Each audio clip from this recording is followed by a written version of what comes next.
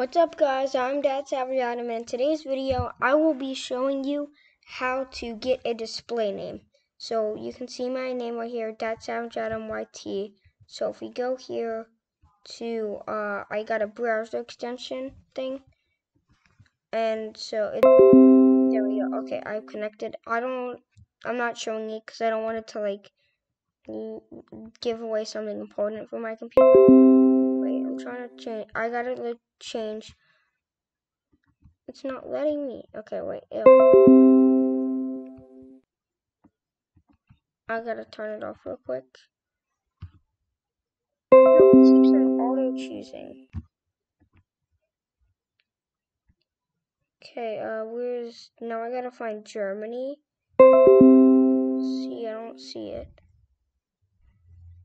Germany. Okay, so right now I'm connecting to Germany. Okay, hopefully it should show I'm in Germany. So let's go here to settings. Okay, it might be a bit laggy. And then I click OK. Maybe, wait, no, not, yeah, settings. Can I add my display name? No. Wait, am I in Germany? It says I am in Germany. Yeah, okay, it's saying I'm in Germany right now. Let me refresh. And then I'm changing my location to Germany. So now it's Germany. Now let me refresh. Yep, display name right here. Okay. You can see how it says display name right here. That's Savage Adam YT.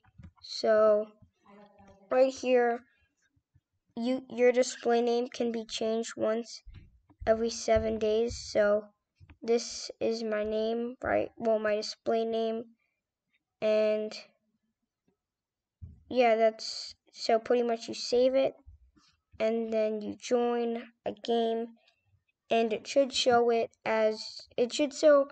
if you go to home, it should show your normal username, I think. But then when you're in a game, although once you disconnect from Germany, it still saves. So you gotta go to VPN. So the one I used is called Winscribe. I'll put a link to that in the description. So I'm That Savage Adam, and bye.